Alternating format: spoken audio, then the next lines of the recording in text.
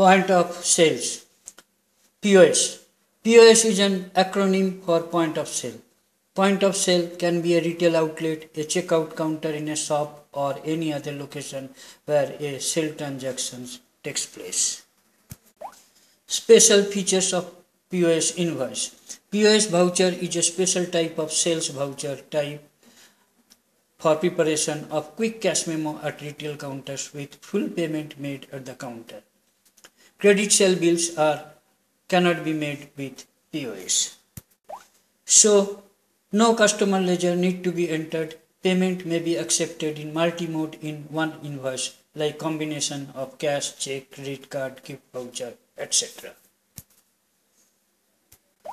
Tendered amount may be entered to auto-compute refundable amount for quick refund without mistake. Small invoice format, user-defined messages in invoice. PoS configuration.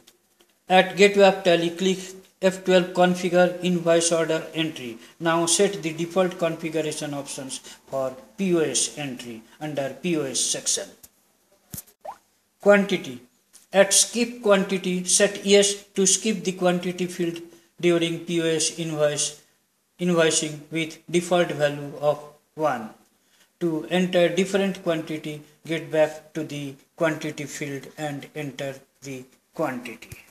Set No to enter quantity for each item. Item rate alteration. At Allow modification of rate during entry, set Yes to enable change the standard rate of item. Set No, the rate cannot be changed during voucher entry to ensure uniform standard rate in invoice.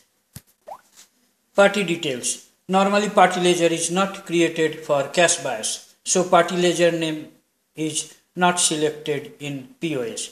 To record info about the buyer, at Allow party details in PoS invoice, set Yes to enable entry of party name etc. in PoS during entry.